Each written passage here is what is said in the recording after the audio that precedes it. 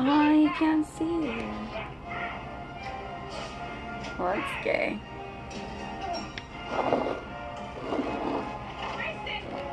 I feel like I'm like viewing a spooky story right now. But, alright guys.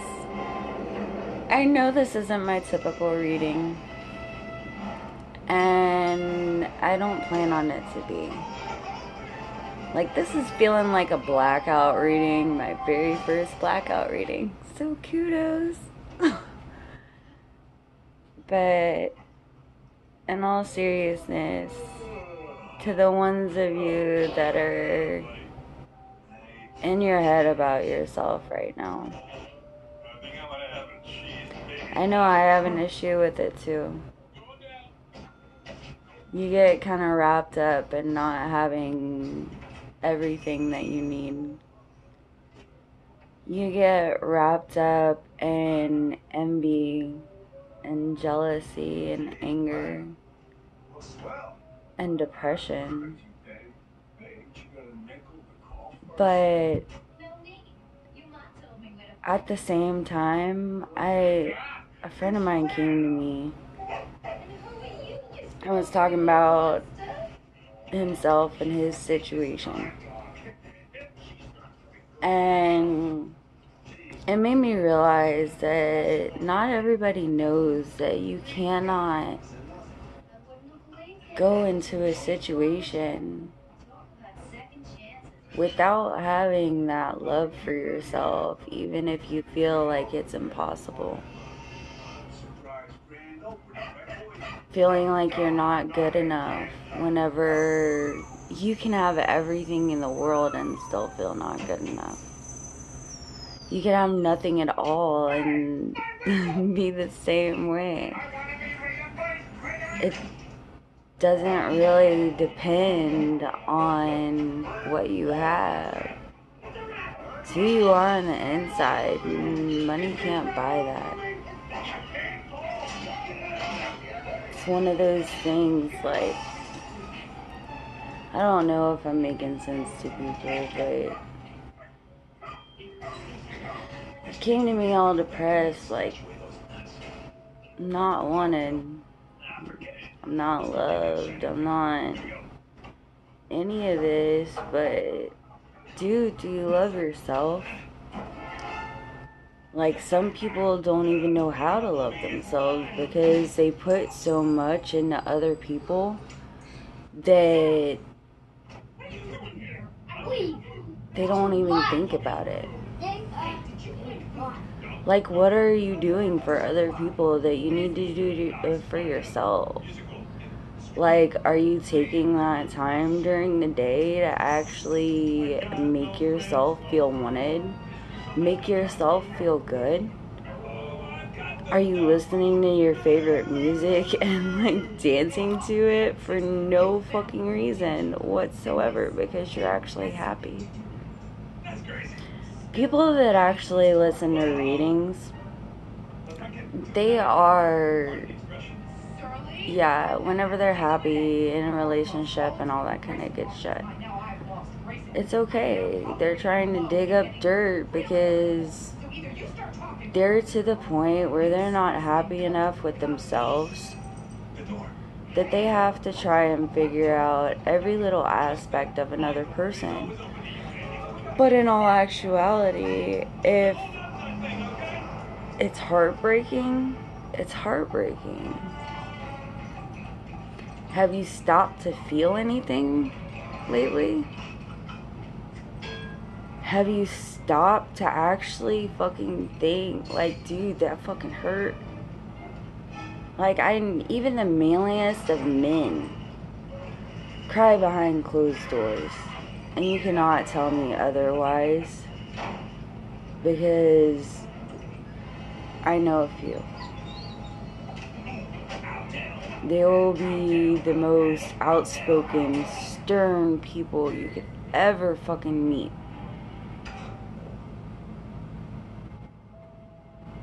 But if something breaks you, it breaks you. And you gotta feel it. Like, you gotta acknowledge it, and if you don't, then you can't really move forward.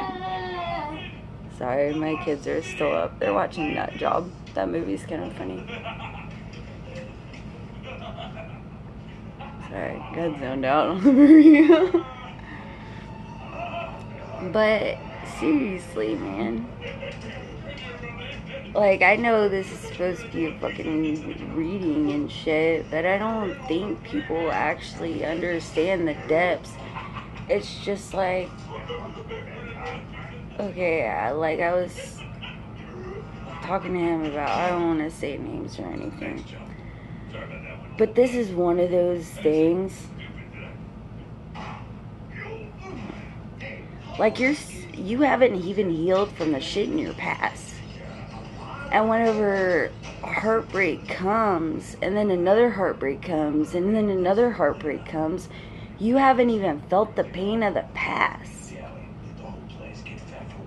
How are you supposed to be fucking with your future like that?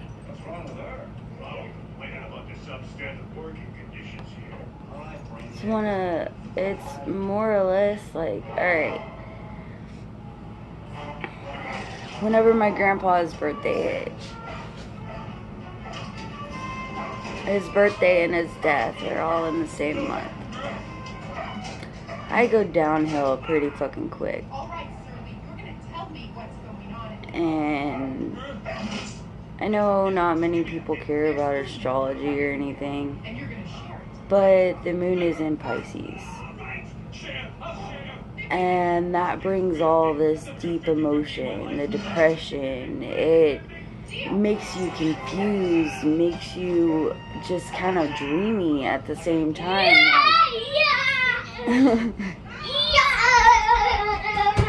You're a psycho. No. You have so many expectations that just get crushed on a regular fucking basis. Whether it's expectations for yourself or expectations to someone else. But every month around my grandpa's birthday and his death, I get deep into that hole without even realizing it. And he brought to my attention that not everybody knows that subconsciously a lot of this shit still bothers you. And that's part of an awakening. That is part of your ascension. That is part of breaking down those barriers of your past so that you can move forward. Is to acknowledge it. To say, I'm going to be better this next time.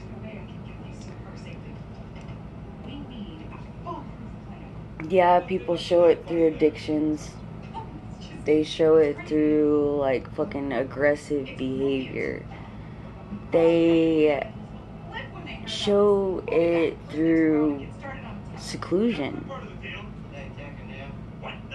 Like, I am guilty of it myself. I am no saint. But I'm in the midst of acknowledging it. And I think other people should too. I think that a lot of people need to look back and see what legitimately caused their world to start spinning. Go back to the unfuckery, or before the fuckery, you know what I mean? Go back to that way of being before however many fucking heartbreaks there were. Like, however many fucking third parties you see, and however many tarot fucking videos fuck with your fucking head. It's something that you cannot see anywhere else. Except inside your fucking self. Yeah. I'm kind of fucking shitting on myself right now because I am a tarot reader, and I do look to my readings sometimes to help me figure shit out, whether it be on the inside or the fucking outside. Get up, Batman. But only you specifically know your memories well enough. And they say that every time you think of a memory, this is actually proven. Every time you think of a memory, it diminishes. Your brain kind of twists it a little more. So the harsh reality is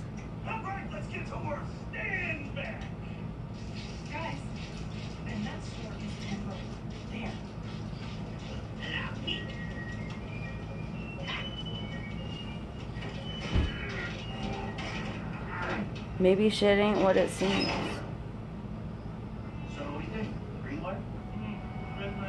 Whether it be with your parents. You know, us as fucking parents, we're sitting here trying to do the best for our fucking kids. All this kind of good shit. Making them eat their vegetables. Trying to fucking teach them right. All this kind of good shit.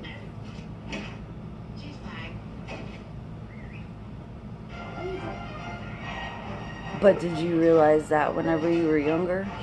Or did you completely think your parents were a piece of shit? Because I know some parents that actually are. They're horrible. But that's something that you couldn't control either. Nor should you blame yourself for that. Like with friends, it's the same aspect. You could think of something that they did to you fucking years ago. But everyone has a different perception of the situation. But you know also know the toxic behaviors that are within that. Same with relationships. You get somebody that fucking breadcrumbs you for years. Like, I've seen people, okay, I've seen both sides of that aspect. Like, I've chased after a man for fucking years, and all he was doing was breadcrumbing. But I had a friend of mine come to me one time, like, how do I get these fucking people off of me, man? Like, this chick wants us to be in a fucking relationship, but I think she's not my fucking type. And that hit me hard. You know? So, it's one of those things. Everybody has a different fucking perception for everything, and you cannot sit there and think that somebody is such a fucking bad person, because it's a mindset. It really is. It's a mindset that not everybody can win, not everybody can lose. Yeah, they might think the worst of you for doing certain things, being with certain people, associating yourself with certain people. But you alone know what is good for you and know what is bad. And if you don't, then it's a lesson.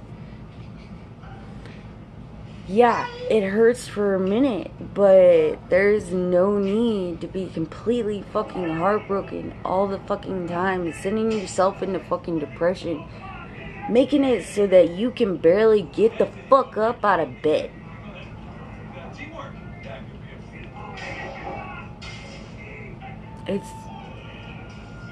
It's deeper than that. Not many, like, this is what sucks about being an empath too.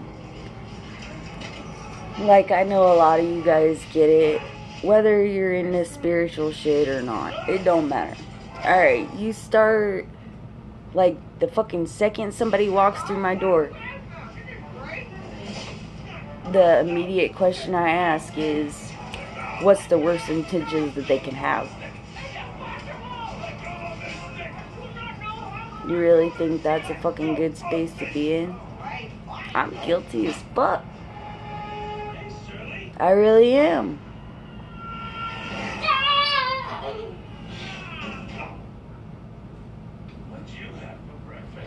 But how about you change that? Like, I've been working on it too. Like, anybody that walks through the fucking door is like, okay, what good is gonna come out of this? Whether it be good or bad. Because, honey, it's either a blessing or a lesson. Yeah, it might hurt for a minute, but once you get that, figure out what makes you fucking tick, and then move forward from that. Have a cry. Do what you fucking gotta do. Do shit, like, change it to where every year on this fucking date you do something that they fucking love to do. Whether they were good for you or bad for you. Do the one fucking memory that you will never fucking forget that was good between you and whoever fucking passed away, whoever fucking treated you like fucking shit, and thank them. Forgive them. Because in that moment, they made you who you are. And it's because of that memory that you actually pushed forward from this. That you were locked on that situation for so long. That shit fucked with you for your entire life. And you're finally moving past that because of that good memory. Change it to that shit for a minute. See how that goes. No, I'm not telling you to run back to the people who fucking treated you like shit. I'm saying let the good times roll. You know what I mean? It's a lot to take on, and like I said, I am no saint. I work a little bit more on myself every fucking day, and I think you guys should too. But anyways, guys, I just figured I'd throw that out there. I'm about to throw some readings out before I go to bed. Hoping to get a good night's sleep because work tomorrow night. But I'm going to try to get as many readings out tonight as I can. Alright, guys. I hope you love yourself. I need to love myself. I need to love myself. I need to love myself before I love anyone else. Remember that shit. Alright? And remember that you are worthy. Because it don't matter what you fucking got. As long as you got that mentality that could keep you pushing on, be a fucking survivor, dude. Because you are a survivor. You are a fucking warrior. And I want you to keep going no matter what any fucking reading says. Alright? Sending light and love, guys.